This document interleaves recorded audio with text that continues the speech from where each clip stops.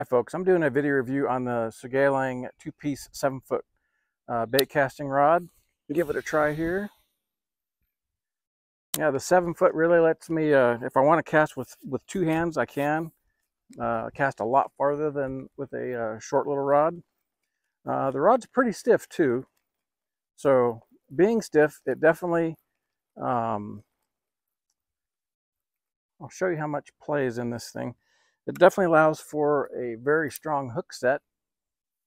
Let me crank up this drag on this tempo reel a little bit. So it came as the rod only. I just paired it with a tempo reel just for the review here. Right here, let me get a little closer to the camera. All right, so there's the bend in the rod. So it's a pretty fast tip. It's just that top quarter probably, but a lot of backbone in this lower part of the rod for driving that hook home and the barb into the fish's jaw. So yeah, the leverage of casting out is definitely improved with a longer rod, but still not too unwieldy. We have some trolling rods for trout and landlocked salmon that are like 9 feet. Man, those things are just sometimes could be a bear to mess with. So the stiffness of this rod also allows me to do some nice side casting or pitching, which with a flimsy rod, if you've ever tried it, sometimes you wind up casting over there or there, pretty much anywhere except where you want, just because there's too much bend and flex in the rod. But no, this thing is, get up here and show you, it has the brand name Sougayilang. They've been around since 1998, so that's 25 years. It's been around for a long time. They make some very nice stuff.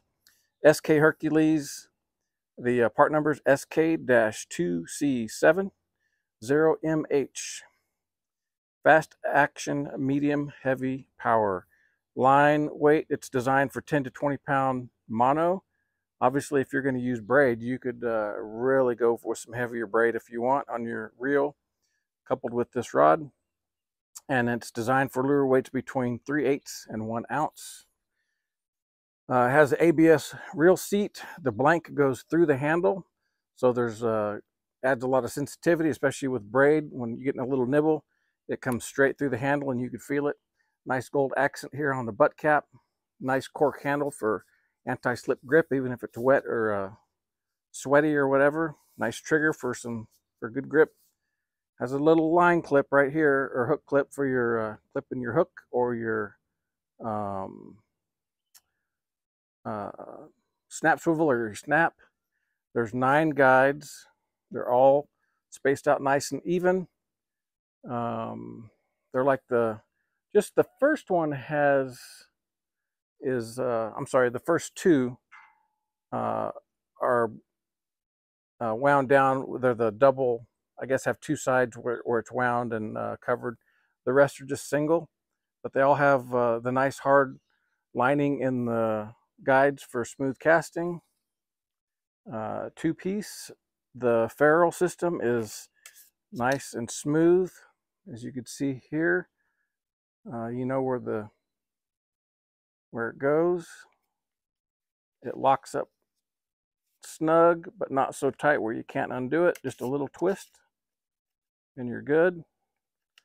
But no, this is a nice rod. I'll be using it for bass, for plugging, jigging, flipping. I'll even use this thing for stripers, halibut, landlocked salmon, as well as river salmon. I trust this rod would even work in the ocean for salmon. It's a very sturdy rod, well made. I think the only thing I would like to see was maybe a aluminum reel seat, but you know, with technology and everything, these ABS reel seats are a lot stronger than they were in the past. But this is a good looking rod, works well, helps me cast far. Nice backbone, nice sensitive tip. Give it a try. Folks, thanks for watching. Have a great day, and goodbye.